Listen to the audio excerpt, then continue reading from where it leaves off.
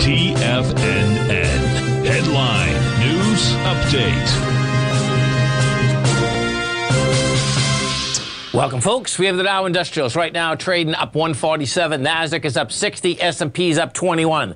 Gold contract up $13.30, trading at $18.57. You have silver up 17 cents, $22.27.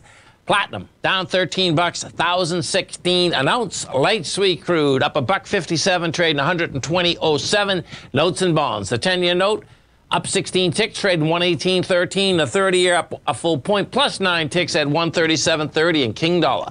King Dollar's down 127 ticks, trading at 102.311. Euros at 107. Yen's at 132.56. And the British pound is at 125 to 1 U.S. dollar. We get over and we take a look at the S&P, folks. Bottom line, guess what? You just heard Dave White say it, man. The bottom line, you have no selling on the way down. So what does that say? This is going to be basically a test of like last Thursday, man.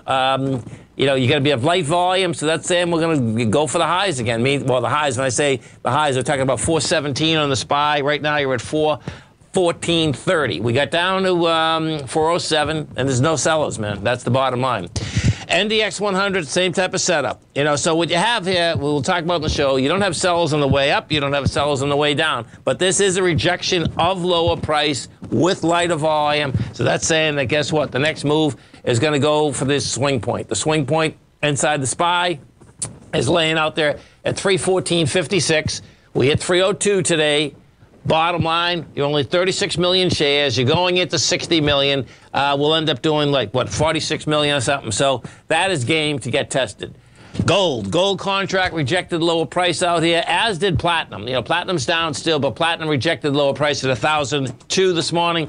What we had inside the gold contract out here, you know, got to 1838, said, see you, don't want to be you. Had lower volume. We did 109,000 contracts. You're going into a higher volume contract level. Bottom line, gold wants higher price. The kicker here is going to be the dollar in a very large ABC structure on the way down.